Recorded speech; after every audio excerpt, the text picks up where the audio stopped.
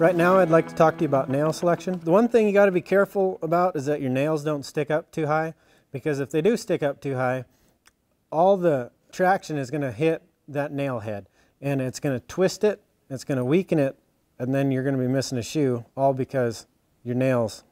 This is a 4.5 race. It fits perfectly. This is my normal nail that I use on everything else, and it's a 5 slim blade. And as you can see, this fits snug, just nice and flush, and this fits up